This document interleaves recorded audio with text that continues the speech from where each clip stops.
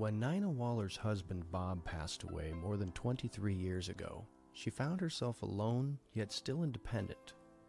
But as the years passed, remaining family and friends became more concerned about her well-being and safety. My son-in-law put me in touch with Benevilla because every summer he goes to Alaska for approximately 3 to 4 months, and he was worried about how I would get along without someone to kind of watch over me. By reaching out to Benevilla, Nina was introduced to Diane Coble, a recent retiree who had become a part-time volunteer. The first time that I met Diane, she told me a lot about herself, and I talked to her too about me and just about anything and everything. And we hit it off okay, and it's been that way ever since.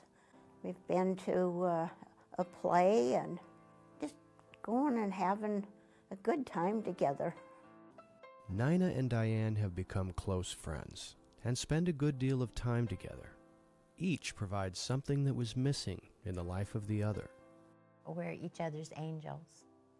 She kept saying, "You're my angel, you're my angel." I said, "No, you're my angel." So we're each other's angels. Right?